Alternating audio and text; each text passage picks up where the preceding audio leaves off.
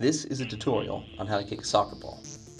The shot, the pass, and the chip shot. In order to shoot the ball, first plant your supporting foot next to it, leaning your body slightly over the ball, and hit the ball forcefully with the laces of your shoe. To pass the ball, approach it in the same way as a shot, and hit the ball with the side of your foot in order to control its direction.